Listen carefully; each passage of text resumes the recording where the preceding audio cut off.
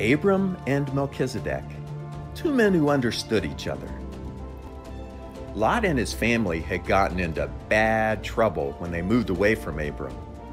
They had put their tents near the very sinful, wicked people of Sodom.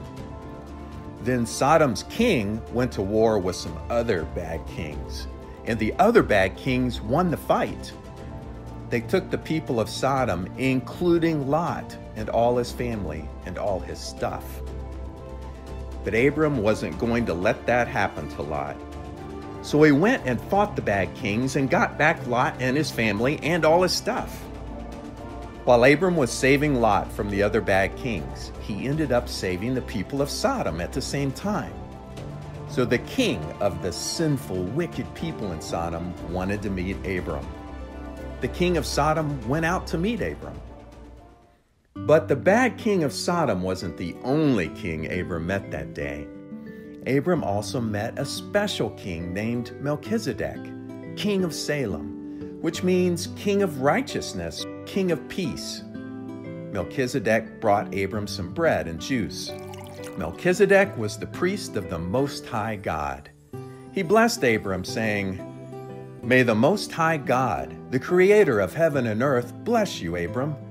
Worthy of praise is the Most High God, who allowed you to win over your enemies." Abram smiled.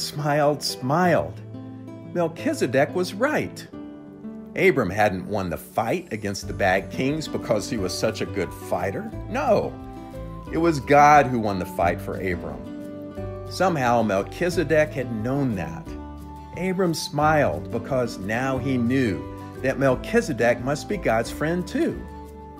And if two people are both friends of God, that makes them friends of each other. Abram knew Melchizedek was a very, very special person, so he gave him a gift. Abram gave Melchizedek a tenth of everything he owned. Do you know what a tenth means?